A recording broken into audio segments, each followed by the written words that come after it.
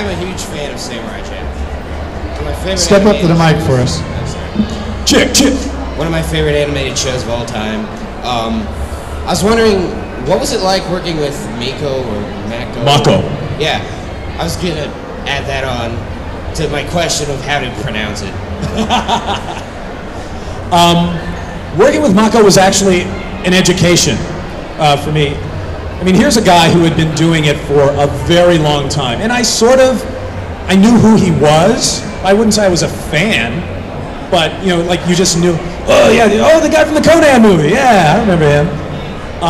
But working with him, I realized a lot about voiceover and what it can be. Because for me, it was always about like disappearing into a character. Like when someone would come up to me and go, "Oh my God, I didn't even know that was you." That to me was the ultimate compliment. And so to me, Mako was kind of a one-trick pony. He's like, he's got this voice, you know. And then one episode, they cast Mako as Aku and as another character. And I was like, does that character turn into Aku at the end? Because you know he's going to sound like Aku.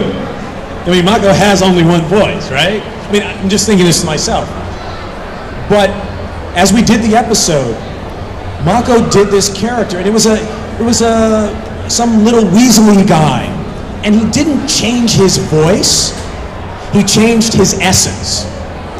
So it was basically the same throat, the same actor, but the way he did it became something else. And when you watch the cartoon, you can't tell it's him. Even though he's not changing his voice, he just acted it so well and so differently that it became another character. I'm like, oh, that's actually harder than changing your voice. Okay, I've learned something. And it's pronounced Mako.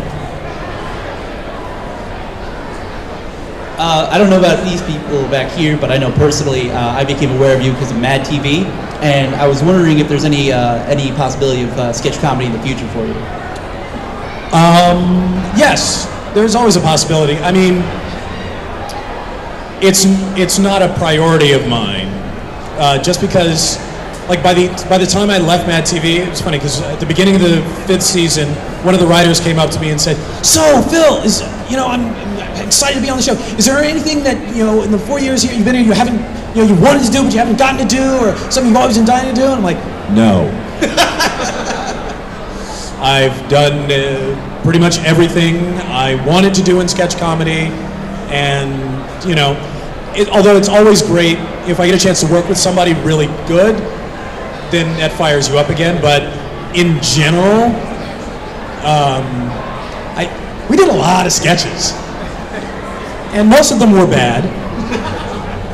I don't know. To me, sketch comedy is like baseball. If you hit it 1 out of 3 times, it's pretty much Hall of Fame numbers. You just can't do it well that many times. It's like, well, it's only 3 minutes. Who cares if it sucks? Let me have a follow-up question to that over here, Phil. Yes, right. In your sketch comedy, like Mad TV or Saturday Night Live, these long-running shows where casts are constantly changing over the years. Right. For yourself and for your cast members, where do you weigh the, I've done this 7 years, it's getting tired, but I'm employed? Well, what makes somebody finally just say, no, not an 8th year? Well, it's interesting. Yeah, it's the question. Am I Shelley Long or am I Kelsey Grammer? Who am I?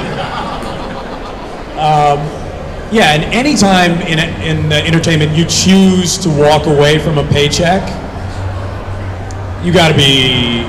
there has to be an impetus. For me, I was about to get married and start a family, and I figured this would be the last time I can quit a job. And also, it wasn't as much fun as it had been in the beginning. When we started out, there were 8 of us chosen. We went through this whole process together, and it was hard work. We were doing an hour of sketch comedy a week, and that takes a lot of energy and a lot of time.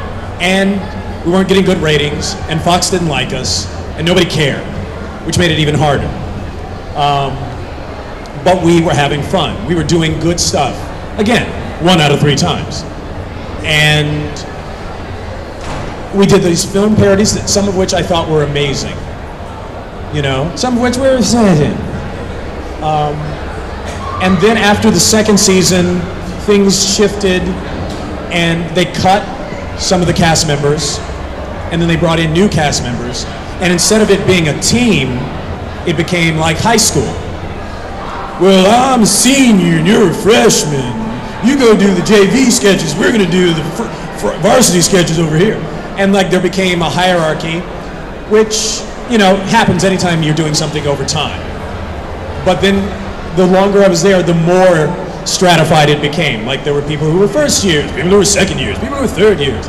And it wasn't a team anymore. It wasn't, you weren't working together as a group. And so it became less rewarding.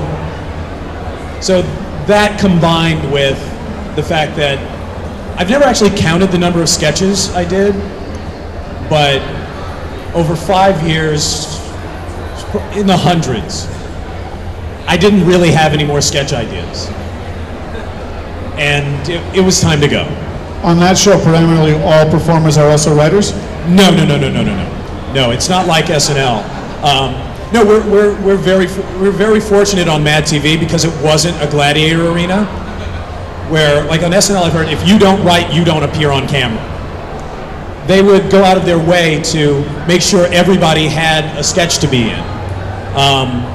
Now, if you wrote them, they were usually sketches you liked and that were better, as opposed to ones where you just got stuck in, so you had some camera time.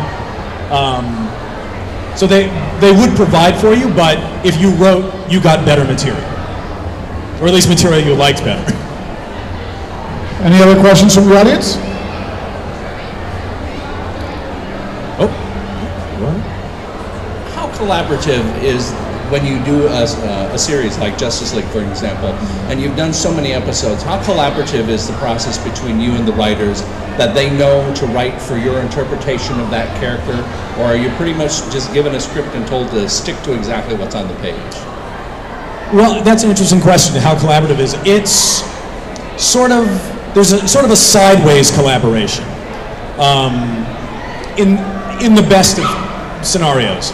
Like certainly there are some actors who try to put their stamp on it, but the problem is the actors come in way along in the process, and a lot of times actors don't realize it. Like, it's your first day on the job, but we've been working on this script for 2 months. Relax, it's written, okay? And so they say, well, why don't I say, it's like, because we tried that in three drafts ago and it doesn't work. But what happens is, as an actor, you work with what they've given you and you make it work. And the stuff that that you do well, they respond to and they write more of it. You know, and you can, if you watch Justice League over the course of it, things change according to circumstance. The chemistry between my character John Stewart and Hawkgirl sort of began to pop. So they began to follow that more. It's like, wow, this matters. Let's write this. Because that stuff is more fun to write, the stuff that works. And one thing that was negative, after the first season, we lost, well, we didn't lose it. Michael Rosenbaum got hired to do Smallville. So he wasn't around as much. He would record his stuff, you know, solo or, you know, over the phone or whatever. But in the beginning, you'll remember, Flash was really the comic relief.